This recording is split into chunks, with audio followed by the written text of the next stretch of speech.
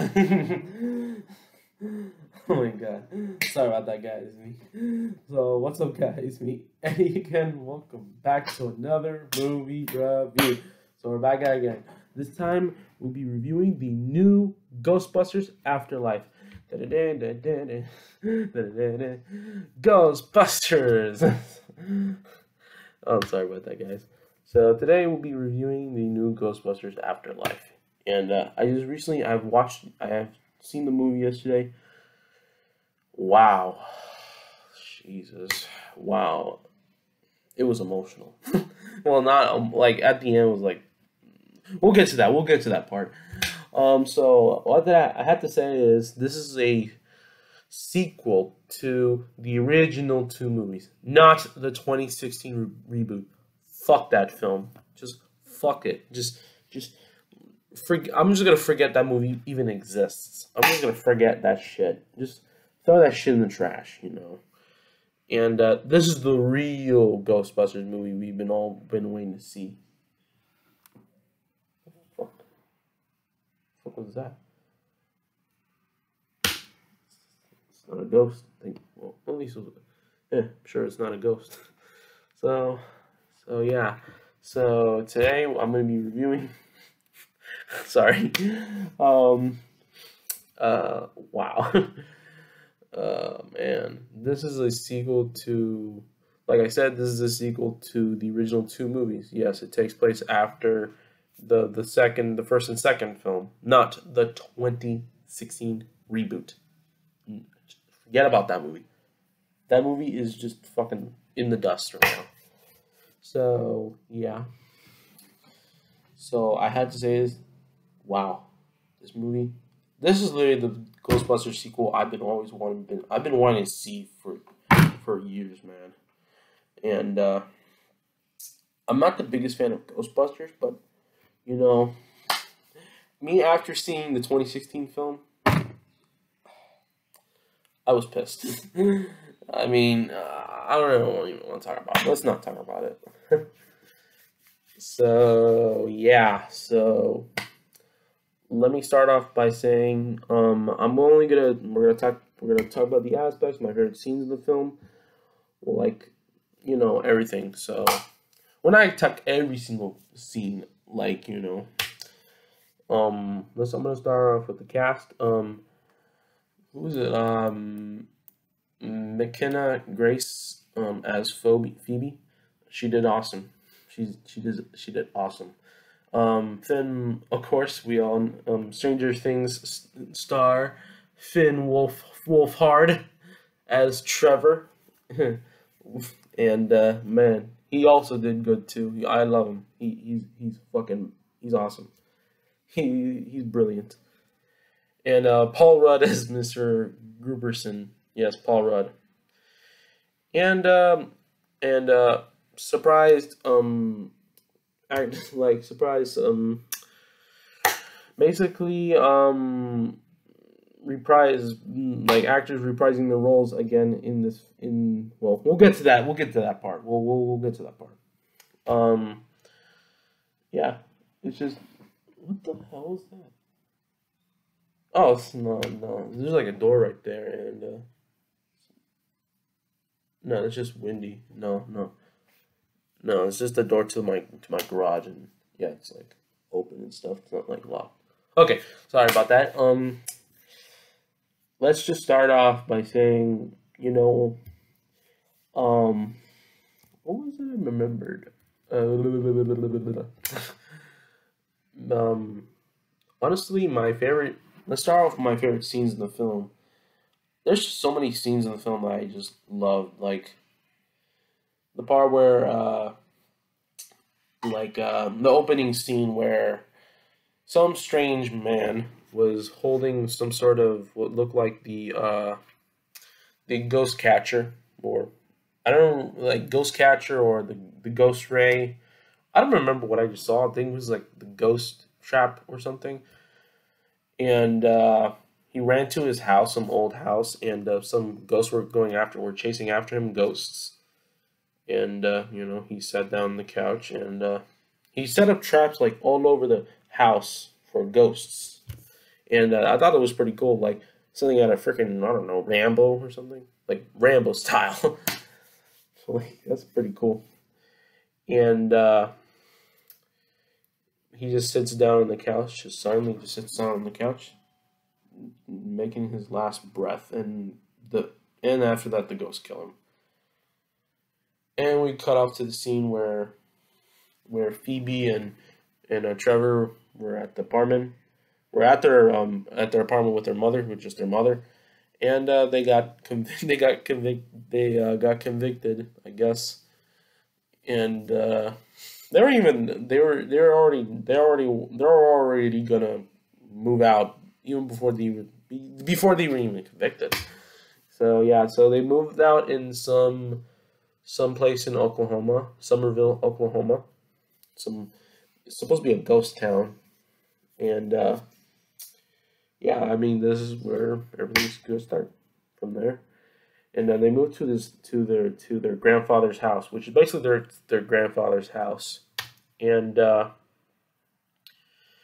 basically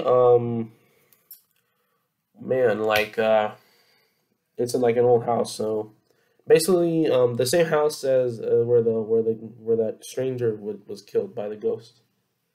And yeah, and basically, she went to her new school, and she met her new teacher, Mr. Gruberson, played by Paul Rudd.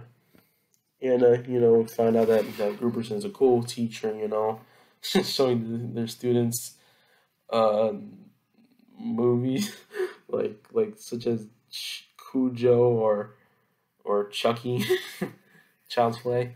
That was pretty hilarious. And she started making new friends, and yeah,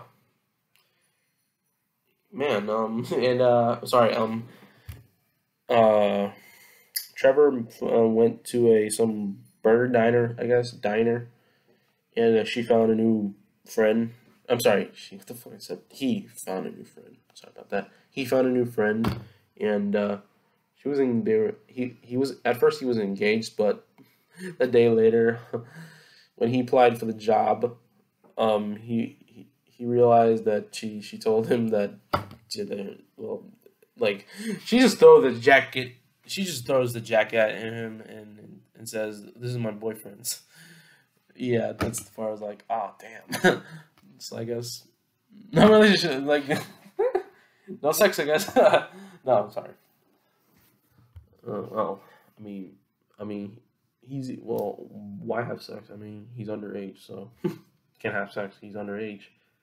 At first, he said he was 17, but he lied. He was 15. So, yep, no sex. That was like later part of the film, and I'm not gonna spoil too much. Like, well, there is gonna be some spoilers. If you're watching this video, then don't watch it then. And there's the part where they found like I think if I remember correctly, I think they found the ghost trap. I don't remember, it was like in the house or something. The ghost trap, and then they bring it to the school. Phoebe brings the ghost trap with her. Phoebe and her friend to bring the ghost trap to the school, and Mr. Gruberson, checked the thing out, and he realized what this thing was, and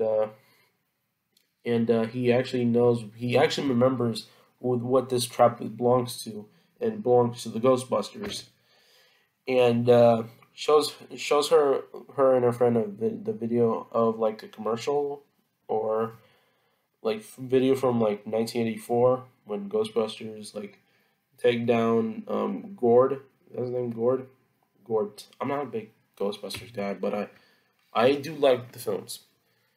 And take Gord down, and yeah, Gord. I don't remember.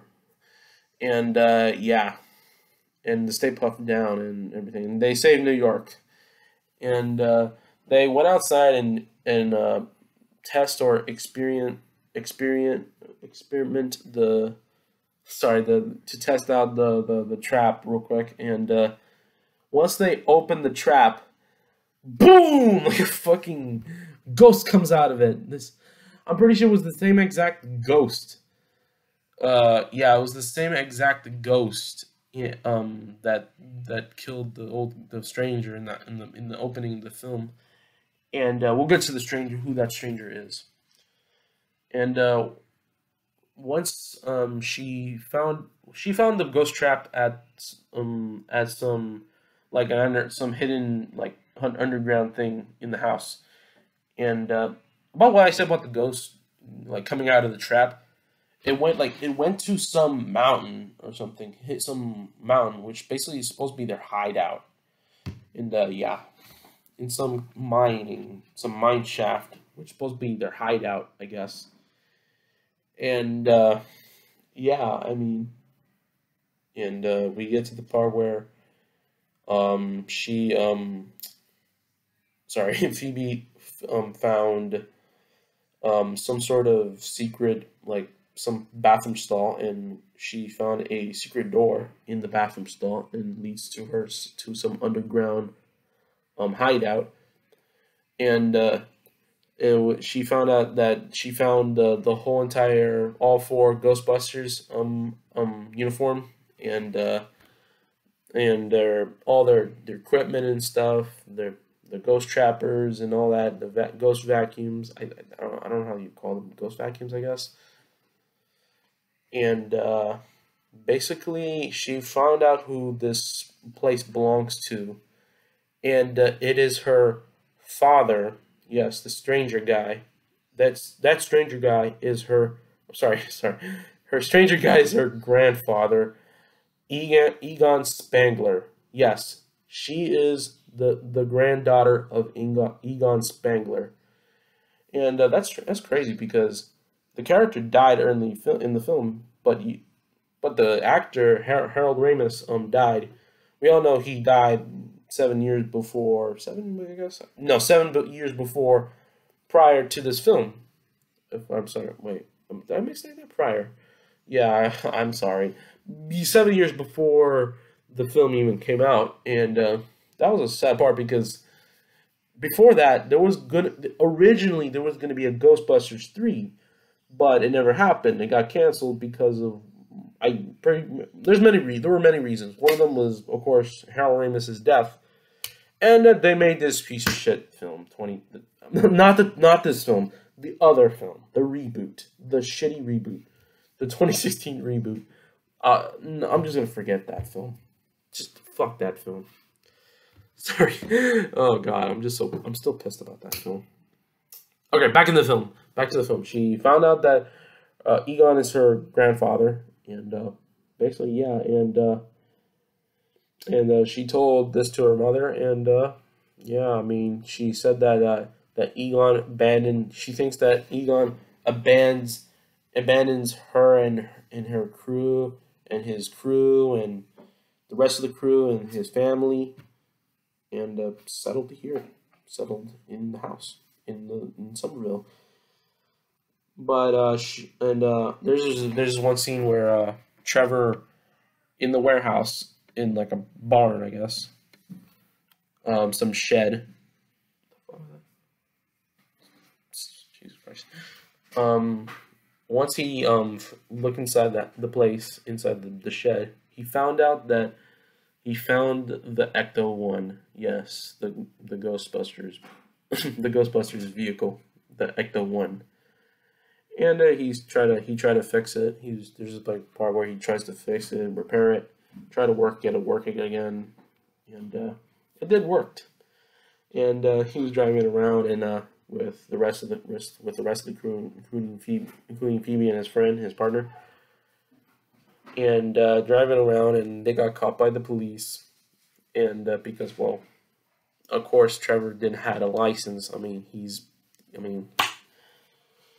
And they were sent to jail. They were, and along with Trevor's friend from the restaurant, and basically, I don't know how she got there. And and they got picked up by their parents. You know, her mother, same thing. Everything mother got was pissed and everything, and she found out the ghost trapper thing and the rest of the equipment, and to like the police said that the police station said that they'll keep the equipment in the car, and she doesn't want that, and and the police chief made fun of his talk. I don't know, talk shit about Egon, her granddaddy, and that made her pissed, and she fucking grabbed grabbed the fucking vacuum thing, and fucking almost got murdered this guy, like seriously, and you know, her mother told her to stop and tell her let's go, you know. And there was this one crazy scene. This is probably one of my favorite scenes in the film. It just brings me back memories. And yeah, sorry about that. So there's this. So let's get back to the part. So there's a scene where Paul Rudd's character, Mr. Gruberson, went to Walmart real quick to pick up a snack, and he starts to notice something. There's a really cool scene, a really cool reference where he grabbed a Baskin Robbins, kind of reminiscence because his other character Ant-Man he used to work in a Baskin Robbins. He used to work in Baskin Robbins and got fired in the Ant-Man movie. That's pretty cool. So, and he starts to notice something, and he heard something in the back, and I walked over there in the marshmallow aisle. You know what I'm talking about. You know what I'm talking about. It is base. It is. This is actually pretty cute. Like, everybody was like, it was like,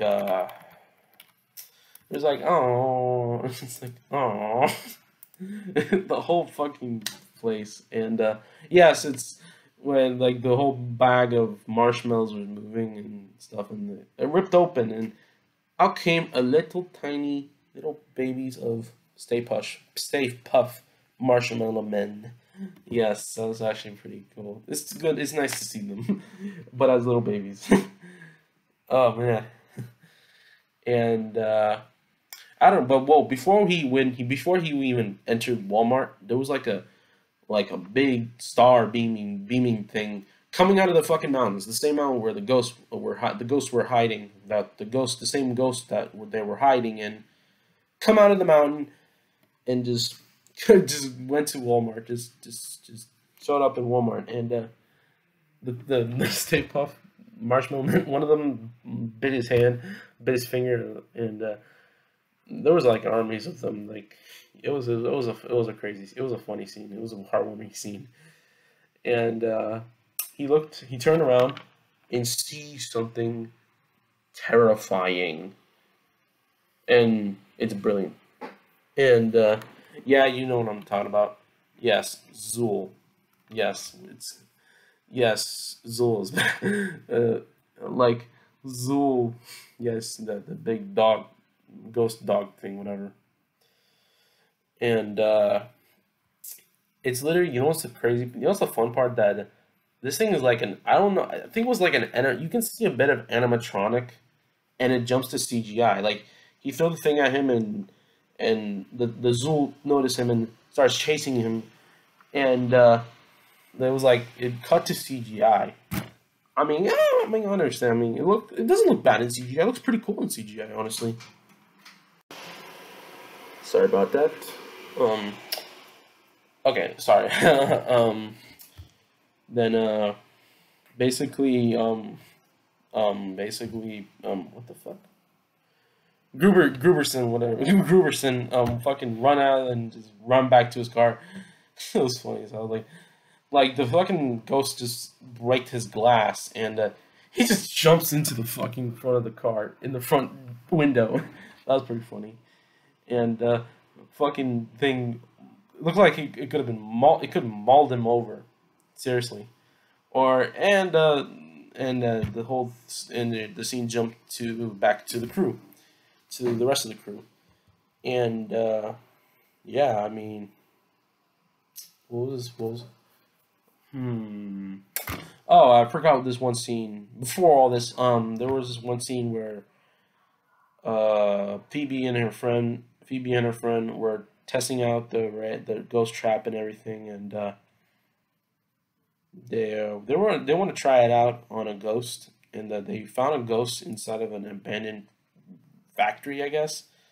Some weird ghost, fat, ugly, hungry ghost. I don't know. It looked like, I don't know. It's supposed to be Slimer or something. It doesn't look like Slimer. For sure, it's not Slimer. And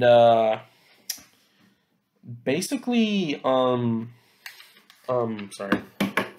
Basically, it looks like I don't know. It had more than like three arms. It looked like that water bear thing. What is the water bear? Water bear.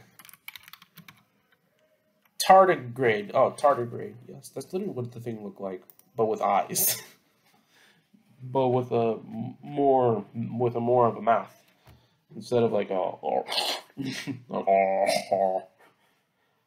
And yeah, like it was pretty cool to see a ghost, an actual ghost, and they started chasing the ghost, and they tried to chase it after with the Ecto-1 and everything.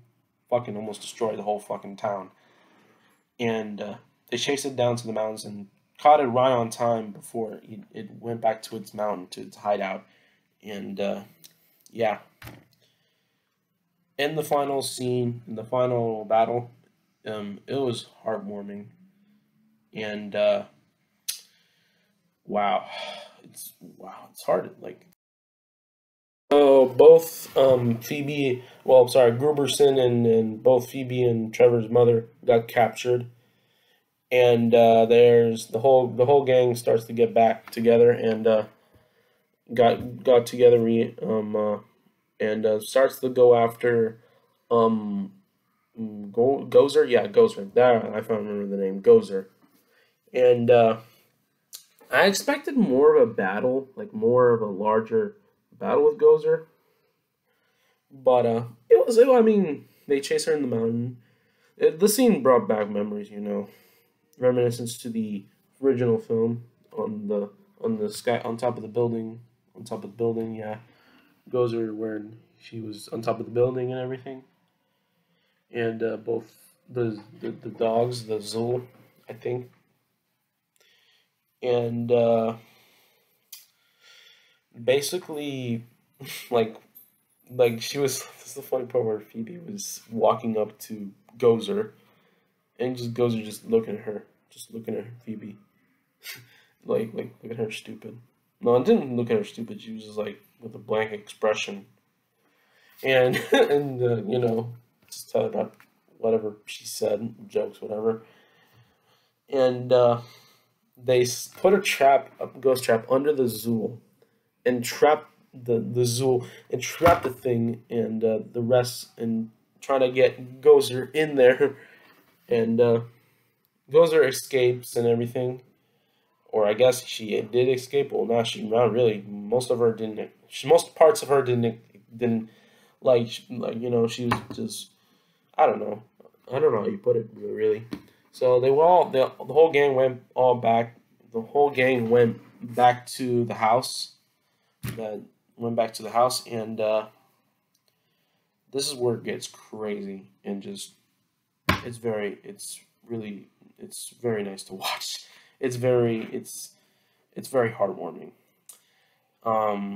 There is a scene where they all got back to the house, and Gozer and Zul were chasing after, and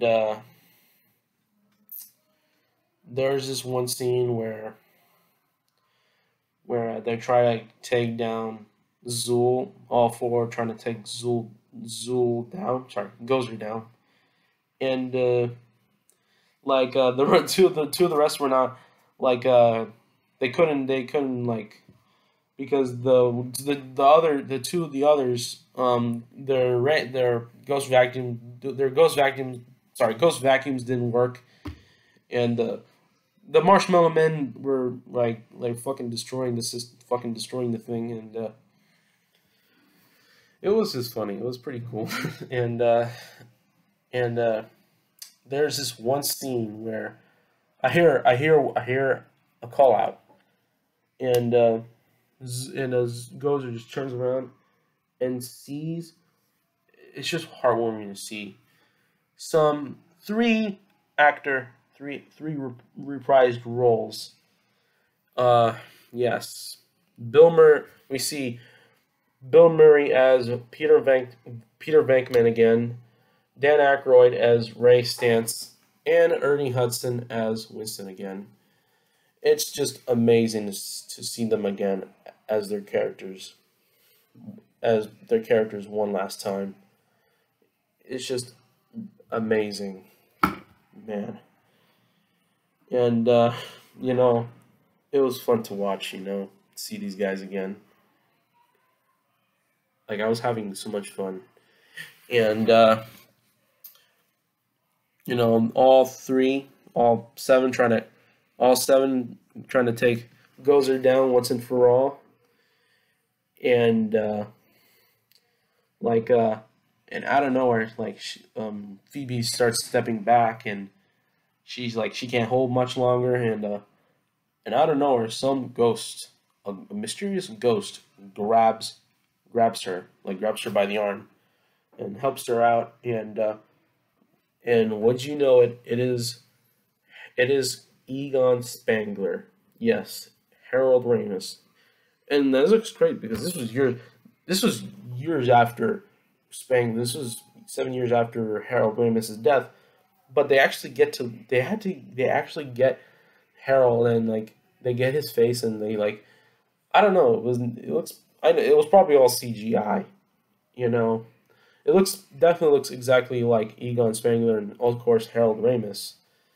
Like they aged Egon Spangler. Like they get Egon Spangler's face from the original film and they aged him or something. Yeah, it's a little weird, but it's nice to see him again. It's nice. It's really heartwarming, and you know off, and Phoebe remembers that her grandfather sets up like 100 like ghost traps, and around the house, around the fields in the house, and now we all understand why. We'll get to that part real quick. We'll get to the part shortly, and all six. All seven took Gozer down, all and Zool down, and yeah, it was all over. It was just heartwarming. It was just amazing to watch, and I mean, even though Egon Spangler didn't talk, because, well, how could they do that? I mean, again, Harold, of course, Harold is dead. Of course, I mean, of course they cannot get his voice, but you know, just at least we get to see him again one last time. It was just, it was it was just full of joy, man. And you know, Phoebe's mother sees her father again, her father, Phoebe's mother's father again, and sees like the ghost of him, and just breaks down, and it was very emotional scene, and you know, even though Egon didn't say nothing, basically he's looking at her, just staring at her, just getting close to her and just staring at her, like asking for like forgiveness that he left her and everything. And they give one last hug, and I mean she's literally hugging a ghost. But and yeah, and Egon's spirit, is just starts. It just goes away and just disappears. His spirits just fly away, or I'm sorry, I don't know how you call that shit. I mean, just and yeah, that's just the end of the film. That's the end of the movie right there with the tagline for this is for this is for Harold Ramis. And yes, this movie is definitely for Harold Ramis. Yes, most definitely. Yes, this is the real Ghostbusters 3, honestly.